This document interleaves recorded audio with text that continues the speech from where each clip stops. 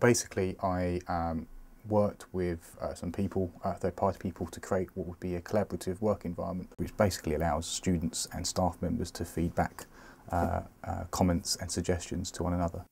Animation is quite a hard thing to feed back to students with by just doing this traditional kind of paper-based typing, you know, cut here or maybe move a leg on this frame or whatever, because we very much deal with time-based media, so it's important that we're able to quickly give the feedback. What we've done is create a system where students can upload their work as a QuickTime movie or a PDF or a JPEG. That allows us to quickly mark up areas of fixes.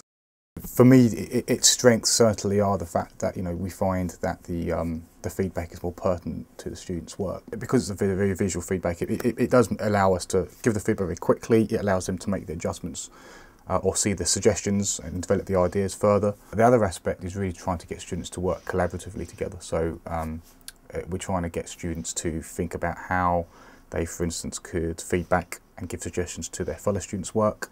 I suppose for me it's really trying to figure out where the tool-based collaborative work environments are going to go. And there's a lot of VLEs at the moment, which are these virtual learning environments popping up, and I think really what we want to do is find out, you know, what the future holds for that,